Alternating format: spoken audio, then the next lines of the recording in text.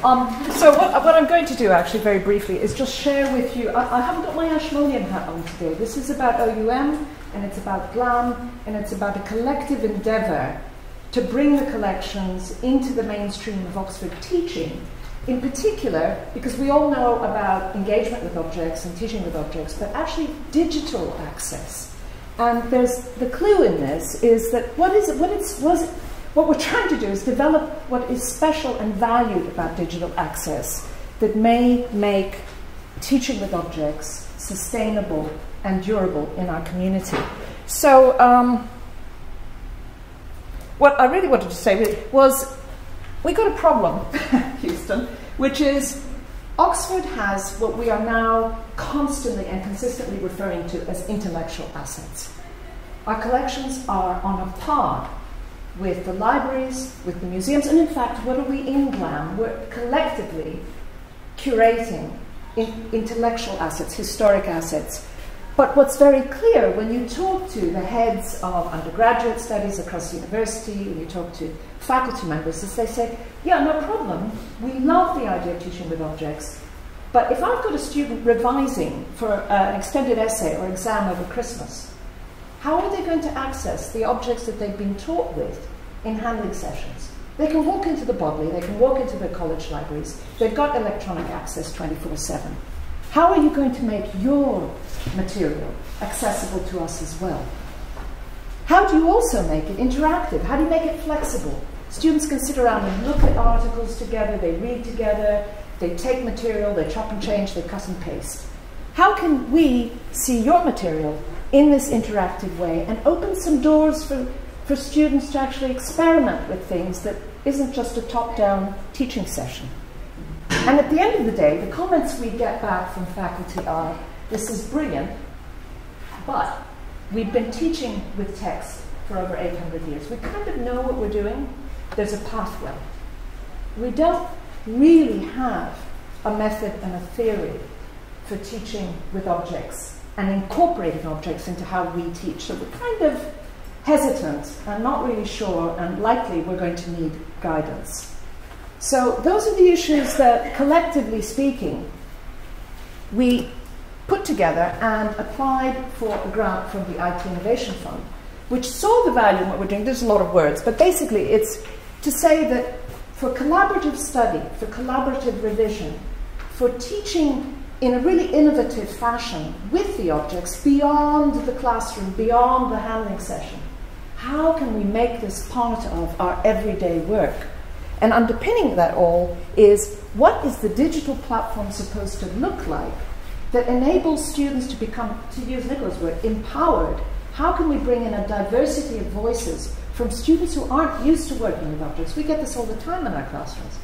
The middle class student whose mummy and daddy brought them to museums right from the year dot, and then we have a whole slew of other students who are grappling with concepts at Oxford that are sophisticated but also new.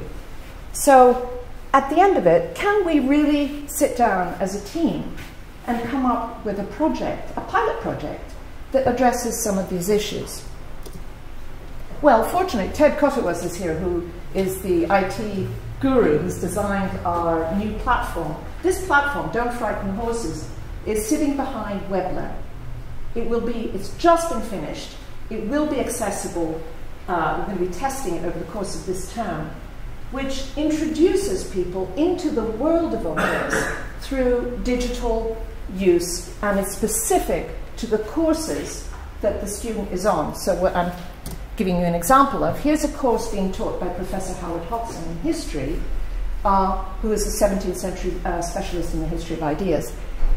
What we're looking at is going to be a very data-rich, image-rich platform that puts in bibliographies, readings, links to other sites, images from museums, all our museums, from textual images from the Bodley and other libraries, images right across, I'll just go one further, to objects that are in our built environment here in Oxford, the Corpus Sundial, which is several meters tall. And all of these objects are either going to be photogrammetrically reproduced in 2D high-res or 3D. And unfortunately, the site is so new, I haven't got the actual twist and turn. but we are going to be able to offer a chance for students to interact with objects, to turn them, to manipulate them, to zoom in and out, to tag them, to annotate them, to create chat rooms, layers of chat around them, to use them in class, to pin all sorts of classroom and visual observations and archive them as part of the course. So that when that student goes home at Christmas and starts revising for their extended essay or their exam, they can go back and remember, this is like almost like an aide-memoir, all the conversations that were held, the details that were observed by them and by their cohort, and pin that all together, stitch it all together into a very rich, image-rich and text-rich package.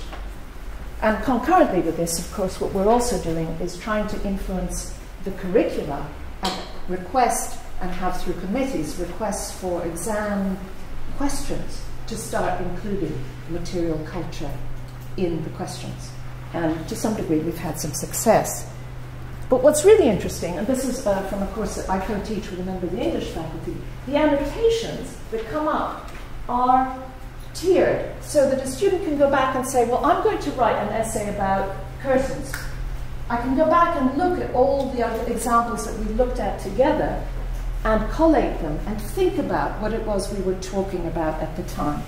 So the annotation part of it is really quite interesting. And in the conversation I had with colleagues at the Pitt Rivers in particular, we were talking about the opportunity here for students from different backgrounds to inject their own perspectives into classroom work that they might not feel comfortable doing necessarily live, or might want to do after they've reflected on the digital avatars and the digital formats and say, you know what, I have something to contribute here, but I just want to work with it for a while and get comfortable. And digital natives likely are going to start at times with a digital entry point.